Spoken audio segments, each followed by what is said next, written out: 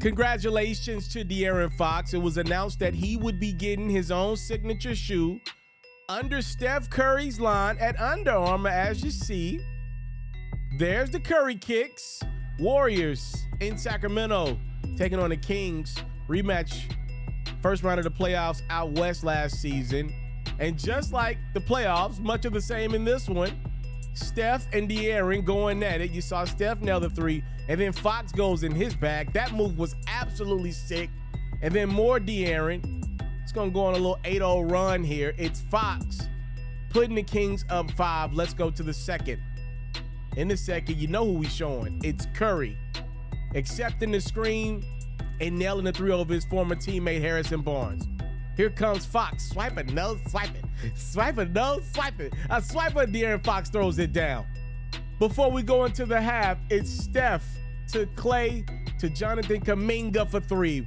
Probably had the best preseason of anybody in the league. Been working on that shot. We shall see if it manifests this season. Curry, he don't need to work on this shot no more. He's all ready to go. It's Curry putting the Warriors up by 10. He's accepting double teams. Just going at Sacramento, just like last year's postseason. It's happening again. Now the Warriors got Chris Paul. He finds Klay Thompson on the baseline for a deuce. It's a 16-point game. But just like last year's postseason, the Kings got a lot of fight. De'Aaron had 39 points, including a couple of grown man deuces at the rim to cut the Kings deficit down to 6. Under a minute to go.